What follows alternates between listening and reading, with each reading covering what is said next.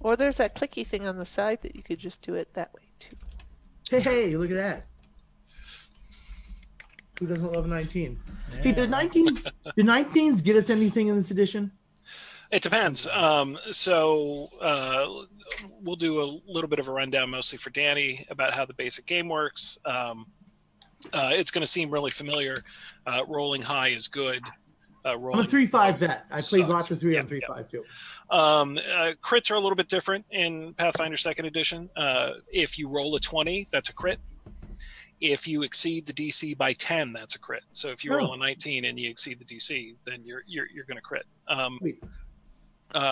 Critting when you hit is double damage, which means you roll and add flat, and then you just double it.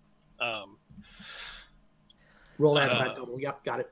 On the other end of the spectrum, ones are a fumble. Bless you. Bless you. Sorry.